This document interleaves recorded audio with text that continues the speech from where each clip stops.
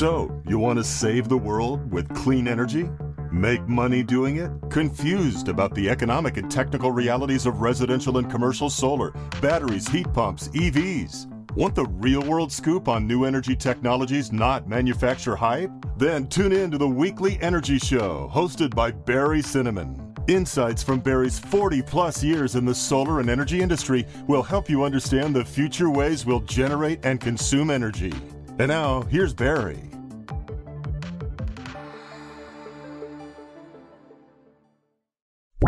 Irreverent, over the top, and smart as a whip. This is the Rob Black Show. Today, a special episode. We're going to talk about solar power. Maybe a little solar power investments will drip in. We'll talk about, is it appropriate for you? When should you jump in? If you haven't, I have. I'm happy to say that. It's a really interesting and fun and learning experience. It's massively changed my consumption of energy. And I kind of wish I was taught this in high school. So let's bring in Barry Cinnamon from Cinnamon Energy Systems. He is the CEO of the company. He is the man responsible for getting solar on my roof. How are you, Mr. Cinnamon? I'm doing great, Rob. Sunny day, and things couldn't be better. Interesting that you say it's a sunny day. I'm sure that bleeds into your industry a little bit more often. Solar power is natural energy. It's the sun. It's producing electricity. It's the solar cells capture certain wavelengths and solar radiation and convert them into electricity of our homes. That's about as much as I know. So you're going to be educating me and the audience today. Let's go through the history of solar maybe real quick. I think it was invented by a Bell Laboratories person many, many years ago. And how has it evolved and where do we stand right now? Yeah, exactly. It started in Bell Labs in New Jersey. Actually, Albert Einstein got his first Nobel Prize on learning about figuring out the photoelectric effect. Started in New Jersey. Then they figured out ways to make the solar cells cheaper and cheaper. They first used them on satellites to power the satellites. And then back in the 70s and 80s, they started finding ways to make them cheap enough so you can actually put them on a roof. But still, when you were looking at 30, 40, 50-year paybacks. But what really changed about 15, 20 years ago is several states, including California, started putting in big incentives. That drove the volume up for purchases. More and more factories started making solar cells and solar panels. The price started coming down. And starting at about 10 years ago, the transition from solar being the cheapest source of energy really started to take effect. And right now, without a doubt, the solar is the cheapest way to make kilowatt hour electricity anywhere in the world. So let's talk about that. You said the prices have come down. I think this research that I did is about 80% in the last 10 years. It's probably more than that now. The technology is growing on the panels. The batteries seems to be where the breakthroughs are going the fastest, the storage batteries. What goes into a solar system at this point? What do we need to know? So the first thing you need to know is that obviously you need a sunny roof or the utility scale of the desert, plenty of sun there. You mount the solar panels on the roof or in a field for the utilities. The solar panels generate DC power just like a battery. Then you have a box called an inverter, and that inverter converts the DC power into the AC power that all of our appliances and all of our items in the house use. So that goes directly into your house. Any excess solar that you produce, so on a sunny day, you're going to produce more solar power than your house uses. The excess goes backwards through your electric meter, and the numbers on the meter go down. So it's kind of like an accounting system instead of a storage system. But as you mentioned, what's changed over the past 5 years is lithium-ion batteries, starting in cars, but now being used for stationary purposes for homes and businesses, are now being used to soak up that excess solar power during the day. So instead of sending it back to the utility, you can now save your own solar in your own battery. And why would you want to do that? The reason why you want to do that is because the electric rates at night are the highest. And obviously, you're not going to generate any solar power during the day, but you can use the energy that you've generated on your roof and stored in your battery during the day, and then you can use that at night, and you can save some additional money. Plus, we got a lot of blackouts, and the blackouts are something that are easily addressed with a battery backup system. So I have a battery backup system and I got solar on my roof. Your people came out. They're incredibly professional. They did the measurements, did the math, did the science. figured out where on the roof he could fit. And I guess they have to face a little bit to the south or something like that for maximum power or absorption or something. What's been fun about it is my bills are going down to the point that like on some days I feel like I'm getting completely free energy. And for a financial nerd, that's really, really makes me happy. And it's just looking at the math of it. What percentage of people would you say, I don't know, you need exact percentages, but how many people would benefit from considering solar? Because our cost of electricity is going up every year. I remember when I was 20, like I'd get an $80 bill, but now that I'm 50, I'm getting $800 bills. Keep in mind, I have a hot tub and a pool. So basically any homeowner with a sunny roof in the country can benefit from solar. What's also interesting is you benefit the most in areas where electricity prices are highest. Okay. So we're California, Hawaii, New York, New Jersey, highest electricity prices. You kind of generate about the same amount of sun across the country, depending on your latitude. But if you're able to offset those really high prices, it's best. So here in California, I'm just kind of looking at a sample, a pretty easy to install system. But we like to talk in terms of paybacks. And a system, typical system right now, the payback is 5 or 6 years. A 5-year payback is equivalent to a 20% rate of return on your investment. And that's like ridiculously great. And that's not even including the effects of inflation. So basically anybody with a sunny roof can benefit from solar in most sunny states. I'm speaking to CEO Barry Cinnamon from Cinnamon Energy Systems. You also have a podcast. If people are really geeking out on solar, where can we find that? Well, you can get our podcast at www.cinnamon.energy. We don't have a .com, it's just .energy. And it's called The Energy Show. Mm-hmm. And I cover not only solar, but I cover all aspects of energy. But one of the last shows I did was the rising costs of energy in California. I did another one recently on heat pumps because people are putting in heat pumps like crazy. I did a show trying to explain why, even though the U.S. is almost a net producer of fossil fuels, of gasoline, of oil, that our gas prices go up because these energy items, gas, natural gas, it's a worldwide commodity. And, what happens in Europe affects what the price of the pump is for us here in the US. So you just brought up something very vague to me. People are installing heat pumps like crazy. Is that a good thing or a bad thing? Because I get money, you get energy. Heat pumps are terrific. And the reason why it's a good thing is they have an efficiency of 300%. Now, according to thermodynamics, you can't have an efficiency of more than 100. But what a heat pump does is it literally moves heat from the outside to the inside. So on a cool day where you may need to be heating up your house, the heat pump will take more heat out of that cool air. It's kind of a black magic. And it puts it into the house. And the exhaust from the heat pump is even colder air. So heat pump heating system works great. And what's even hotter, literally, is a heat pump water heater where you replace that tank that you have in your garage or your basement with a tank that looks exactly the same. And it uses electricity to move heat from the garage or the basement into your hot water.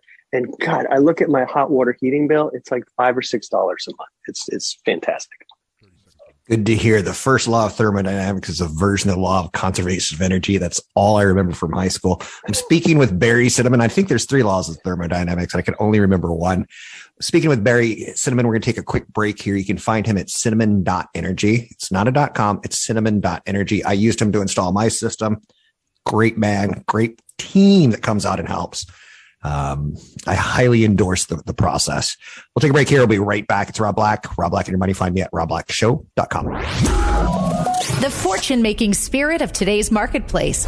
The Rob Black Show. Let's talk a little bit about PG&E, Barry. The one thing I can say about PG&E is that I do see that constant, start on the lower left, move to the upper right on cost for me. And it feels like electricity is getting more and more expensive, even though we're getting better and better at producing it. What's your thoughts on PG&E? Well, my basic thoughts on PG&E is it's a profit-making corporation. They are profitable, even though they go through bouts of bankruptcy, and they're trying to do a job of generating as much profit as possible and providing electricity. I have a lot of respect for everybody at PG&E that wears a tool belt and, is climbing up those utility poles. But I have a lot of bouts and fights with anybody at PG&E that's wearing a tie, because the solar that people put on the roof, the solar that businesses put on their roof directly competes with the energy that PG&E sells. So it's just it's a technology change that's happening where it's actually cheaper for you to put an energy generating and an energy storage system on your roof, really cheaper than for the utility to do it with all the profit and the overhead they have. So overall thoughts of PG&E, I've got a big target on my back. I'm one of their biggest competitors, and but they're trying to provide electricity for the state. They have an enormous amount of political clout. That's why they're able to continue to raise rates. And I was just kind of looking back over the 20 plus years that I've been putting solar in here in California. From 2000 to 2015, rates went up at 3%. From 2016 to 2020, rates went up at 6%. Over the last 2 years, Rob, rates have gone up at 28% for the last 2 years. That's 14%. And with inflation, we're in an environment where there's no doubt in my mind, other experts, that electricity rates are going to continue to go up at 10% a year. That's flabbergasting. So mathematically, last year when I made the decision, basically I had a previous home that was good for solar, but not great. And I got a new home that's really okay for solar, pretty good for solar. That was a good investment idea for me, because especially in a year right before a correction, I used some of my cash instead of putting it in the market. I used some of my cash to get a solar system. And I'm already starting to see the mathematics of it. But even more importantly, I'm helping my kids see the mathematics of it, because I think it's going to be tougher and tougher. Now, you brought up politics and politicians. We know PG&E is well represented in Sacramento and well represented in Washington, D.C. How is the solar energy represented? I know you've testified in both areas. So the solar industry in California is represented by an organization called the California Solar and Storage Association, and I'm a kind of a longtime member and a board member over there. But it's basically the Davids of the little solar industry competing against the Goliaths in California of the incumbent utilities: Southern California Edison, San Diego Gas and Electric, and PG&E. And we're fighting all the time. Right now, we're in the middle of a fight over net metering. And the utilities want to change the economic picture that is in place, where they're going to give you fewer credits when you sell power back to them. So they want to minimize that. They even want to eliminate it. So big fight. We've got a demonstration coming up soon in San Francisco. But the interesting thing about it, Rob, is technology is kind of staying ahead of what the utilities are trying to do. So now, even if they were to give you a 0 credit for electricity you sell back, you're just going to put in another battery. And so you put the solar on your roof, and even if you're not connected to the grid all the time, you'll still be saving money. Let's talk a little about selling back credits, because I'm producing more energy most days, not every day. Most days that I don't charge my Tesla, I'm producing more energy than I'm consuming. I am able to sell that back, and I monitor it. So I'm trying to get as much sold back to PG&E between 4 p.m. and 9 p.m. when it's most expensive. What I'm learning is it's too confusing for me. On the PG&E bill, there's line rates. There's, I'm renting a line from them. Talk a little bit about that process and maybe calm me down a little bit, because I feel crazy looking at my PG&E bill. Rob, I've been doing this for over 20 years here, and the bill's completely confusing to me too. They keep changing the numbers. So, and you got to remember, every utility does the billing differently. There's 3,500 utilities in the country. But fundamentally what happens is if your electric rate is, say, 40 cents a kilowatt hour, and you're selling power back to back to PG&E, right now you're getting a credit of about 37 or 38 cents. So they keep a few pennies just for, actually, ironically, the amount that they keep is going to pay back their previous bankruptcies. But what they want to do is they want to change that sellback rate from 95% of the retail rate at which they sell to you. They want to change that to 5%. And that would really, really negatively affect all new solar customers. Existing solar customers are grandfathered for 15 to 20 more years. But that's the way it is. And it changes. They change the bills every single year. It's extremely complicated. Plus the rates. The one thing you can count on is the rates will keep going up. Let's talk about that when we come off of break again. The annual home energy cost, it's going up at a regular, consistent level. I feel that there's tax credits that need to be explained a little bit more. There's discounts that you can get, rebates and coupons. I'm going to ask you for some resources. I'm going to ask you when we come back for advice on how to electrify your home, because I've done it and I feel very comfortable with it. You can find Barry Cinnamon. He's the CEO of Cinnamon Energy Systems at www.cinnamon.energy. There's no .com. Once again, it's www.cinnamon.energy. Real good guy, and he's fascinating to talk to. If you can buy him a beer over a weekend, buy him too, because he'll chat you up on this topic. I'm Rob Black. We'll take a break here. Come back with Barry Cinnamon from Cinnamon Solar Energy. A straightforward approach to managing your money. The Rob Black Show. A couple of years ago, I feel like I was a little confused with, do you rent a system? Do you lease a system? Do you buy a system? Is the system getting better every year? Should I wait 2 or 3 more years? And finally, I took the jump and I feel very good about it. A lot of incentive programs. Let's talk in this segment about just where we are. Rates are going up, Barry. We know that. Natural gas prices are likely to continue to go up with the war in Ukraine and America shifting natural gas from our side of the Atlantic to the Europe side of the Atlantic to counter set what Russia is doing in the European region. What are the positives? What are the negatives on where we are? Well, the only negative is the fact that electricity and gas and gasoline are going to keep going up. But the positive is that solar keeps gradually getting more efficient. The costs for solar are gradually going up. But bizarrely, because the energy prices are going up faster, we keep seeing paybacks getting shorter and shorter. So, but the biggest negative about solar and batteries is it's expensive up front. So there's 2 things that businesses and homeowners can do to offset those high costs. The first is that there's a big tax credit from the federal government. It's still in place. It's called the Solar Investment Tax Credit. It applies to solar, it applies to batteries, and it applies to any upgrades you need to make on your electrical system or your roof to accommodate the system.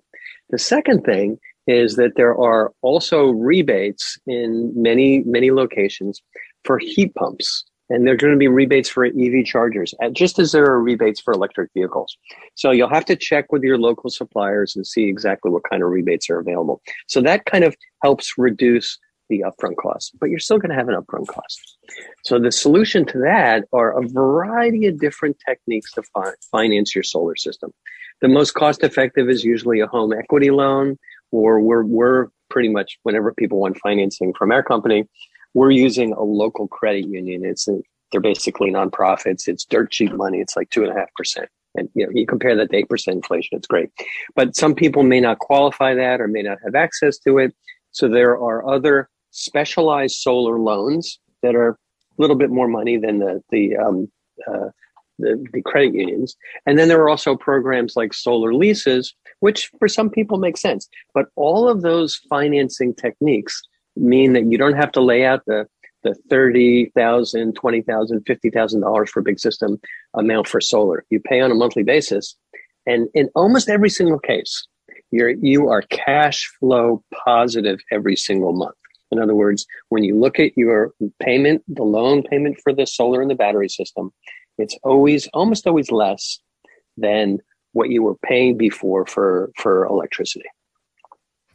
So I'm looking at my SolarEdge app. SolarEdge is a company. I'll let you talk a little bit about them right now. You've used panels from a different company. We'll talk about that integration in just a second, but I'm looking at my app and it's telling me that I'm getting 2.3 kilowatts right now. Nothing's coming from PG&E. It makes me happy. I've gotten so silly that I now, I refuse to use my dryer because that feels like it's a big drain from 4 o'clock to 9 o'clock. And I don't yell at my kids, but kind of. And all my white towels I'm now drying in the sun because it's solar energy for free. And no installation cost, so to speak.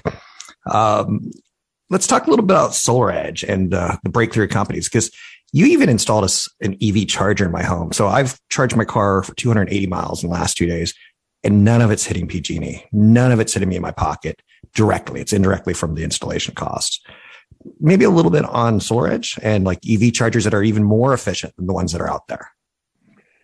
Sure. So SolarEdge is the biggest inverter company in the world. They make that box that turns the DC power from the solar panels on the roof or in the battery into AC power that you can use in your house and that you can sell back to the utility.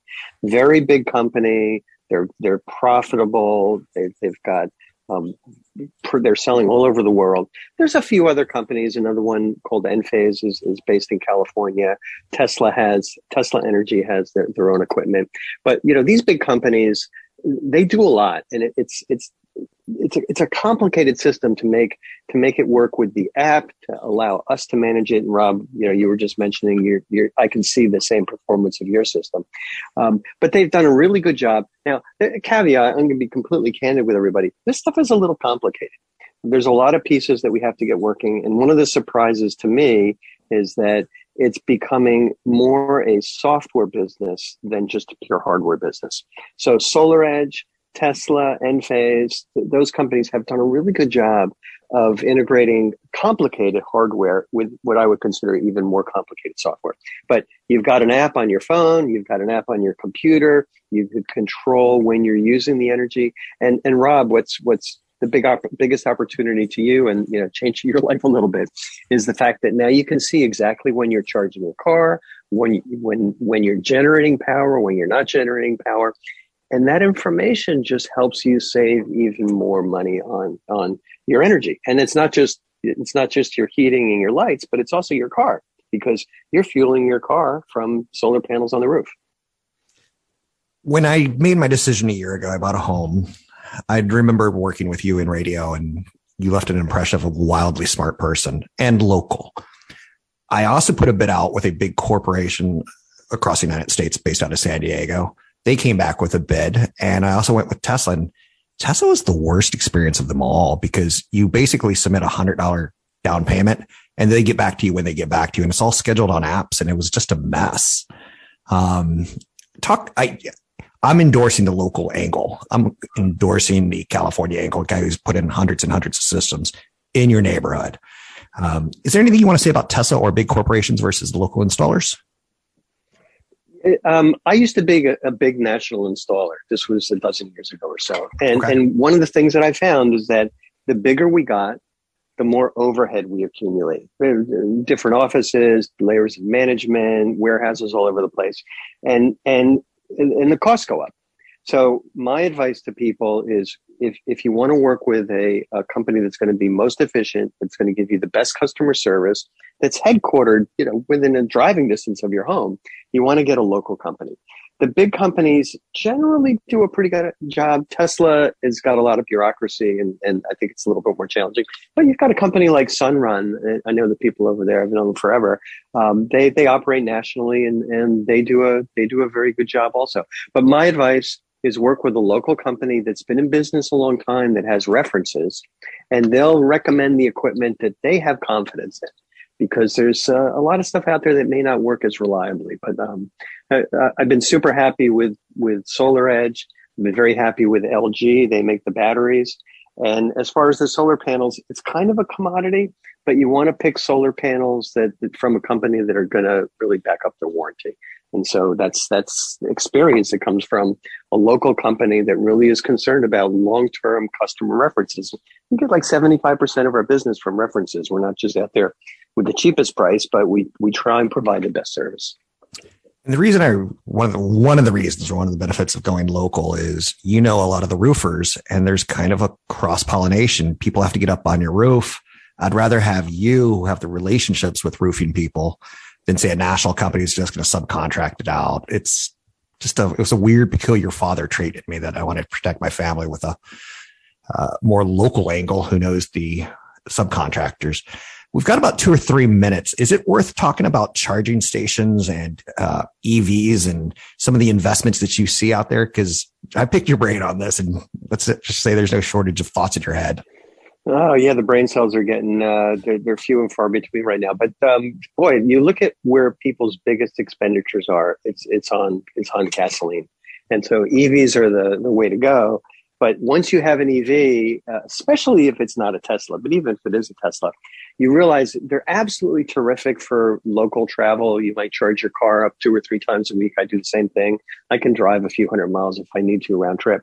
But the big challenge that the EV industry has is people driving a lot. You need to have filling stations. You need to have EV chargers kind of all over the place. And they're expensive, but what we're realizing is that the electricity industry, the electrical generation industry, the utilities, they don't have the generating capacity or the distribution capacity to have those EV charging stations as ubiquitous as we have gas stations. So that's going to be a big transition. But once you have an EV, and Rob, you're going through the same thing. Once you start transitioning your house to full electrification, you save money. It's great for the environment. It's a great lesson for the kids, and it's kind of the way to go. So that's going to be the trend. And a further thought: almost all new construction in California requires the installation of electric appliances, of heat pumps. So we're kind of getting to the point where we're starting to discourage the use of natural gas in buildings, and that's going to further accelerate this clean energy transition. I know up in Tahoe that you can't build a home now with natural gas anymore. Finished. They're not going to do it. So I think the trend is your friend here. We've got about a minute. Is there any resource guide or website that you highly recommend so people can up their game? And before you get into that, I want to again say I'm speaking with CEO Barry Cinnamon for Cinnamon Energy Systems. You can find him at cinnamon.energy, www.cinnamon.energy, or contact me and I'll set you up with them. Any good resources for us out there? I'm going to be a little bit selfish here. I'm going to recommend people go to our website, because I've been doing podcasts for almost 10 years about energy. And a lot of the recent podcasts over the last few years are very timely in terms of educating people on a generic basis about inverters, about EV chargers, heat pumps, solar panels. So I would say go to our website, look at the topics on the podcasts, and then find a local installer, because we basically only work in the Bay Area. Sounds good. Thanks for joining me today. We'll have you back on again. As energy rates go up, more and more people are going to be contacting you. And I see that as a trend in energy. You can find him at www.cinnamon.energy. I'm Rob Black. Irreverent, over the top, and smart as a whip. This is the Rob Black Show. So, you want to save the world with clean energy? Make money doing it? Confused about the economic and technical realities of residential and commercial solar, batteries, heat pumps, EVs? Want the real-world scoop on new energy technologies, not manufacturer hype? Then tune in to the Weekly Energy Show, hosted by Barry Cinnamon. Insights from Barry's 40-plus years in the solar and energy industry will help you understand the future ways we'll generate and consume energy. And now, here's Barry.